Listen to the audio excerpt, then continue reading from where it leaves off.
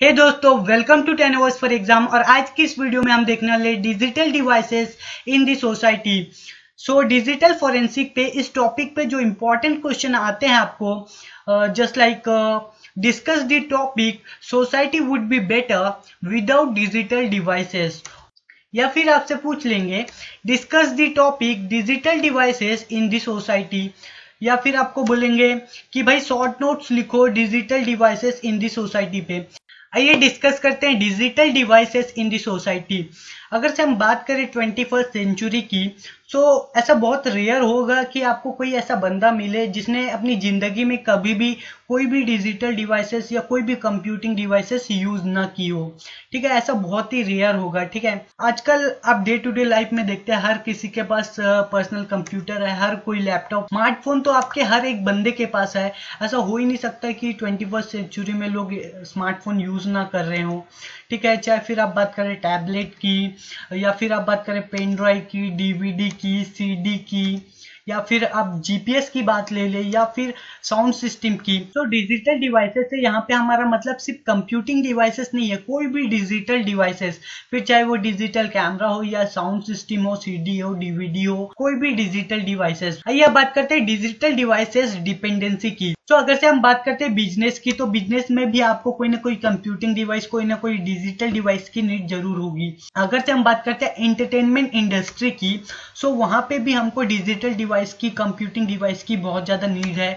वहीं पे हम बात करते हैं एजुकेशन की, कम्युनिकेशन की, या फिर आप बैंकिंग की बात कर लो, तो ये सारे सेक्टर्स में, ये सारी फील्ड्स में हमको कंप्यूटिंग डिवाइसेस की, डिजिटल डिवाइसेस की बहुत ही अर्जेंट नीड है। उसके बगैर तो हमारा काम चलने ही नहीं वाला है इन सारे सेक्टर्स में। वहीं पे अगर से मैं बात करूं इंजीनियरिंग की या फिर साइंटिफिक वर्क की, सो ये सारे वर्क कंडक्ट करने के लिए, इंजीनियरिंग टास्क कंप्लीट करने के लिए हमको कंप्यूटर्स की या डिजिटल डिवाइस की नीड ना हो, ऐसा आज पॉसिबल ही नहीं है। ठीक है, हर एक चीज के लिए हमको डिजिटल डिवाइस की आज नीड है।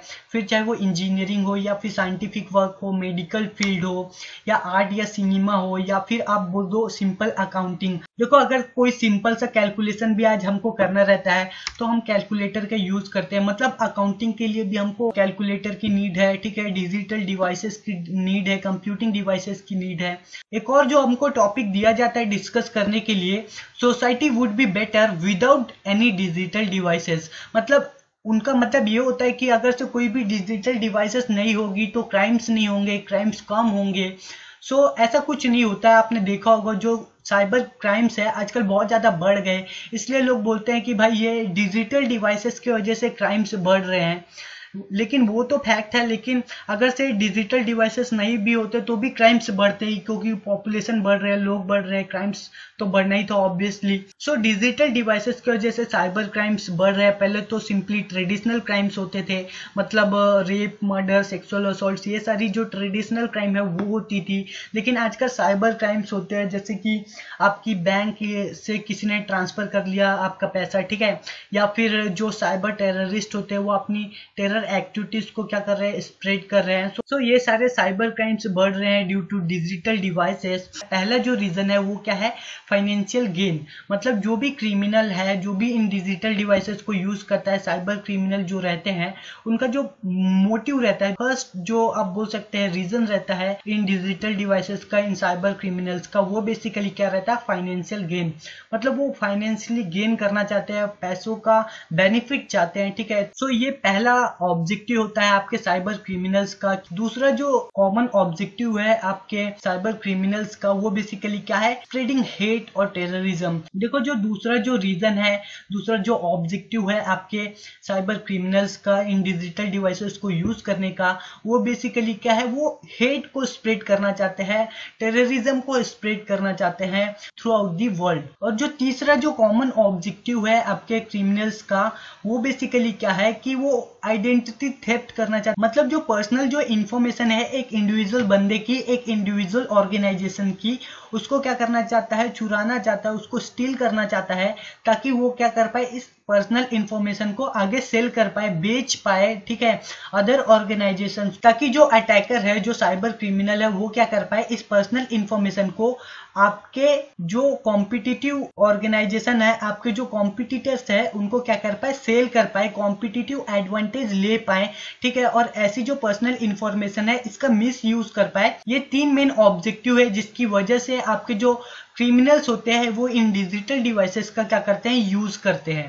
देखो, अगर से डिजिटल डिवाइसेस की हम बात करें हमारी सोसाइटी में, so digital devices in the society, इस टॉपिक पे फाइनली मैं आपको जो कंक्लूजन यहाँ पे मैं दे सकता हूँ वो बेसिकली क्या है, इन 21st century we can't imagine world without digital device. ठीक है, क्राइम्स हो रहे हैं यार, पहले भी क्राइम्स होते थे, आगे भी होते रहेंगे, ठीक है। It is not the fault of technology, it is the fault of the human being, how you are using that technology, ठीक है। क्राइम्स तो पहले भी थे, आगे भी होंगे, ठीक है। सो ये टेक्नोलॉजी का फॉल्ट नहीं है, सो ये टेक्नोलॉजी का फॉल्ट नहीं है, ये डिजिटल डिवाइस को यूज करने वाले का फॉल्ट है, ठीक है। सो इस डिजिटल डिवाइस का यूज करके बहुत कुछ अच्छा भी किया जा सकता है, बहुत कुछ बुरा भी किया जा सकता है, but it's up to you भाई, आप कैसे यूज करते हैं इन डिजिटल डिवाइसेस को, इन टेक्नोलॉजी को। और जैसे कि हमने देखा कि कितनी ज्यादा डिपेंडेंसी है डिजिटल डिवाइसेस पे आपकी 21st सेंचुरी में। अगर से ये डिजिटल डिवाइसेस आप बैन कर देते हो, बंद कर देते हो रातों रात, तो दुनिया स्टॉप हो जाएगी। So you can't even imagine the world without the digital devices.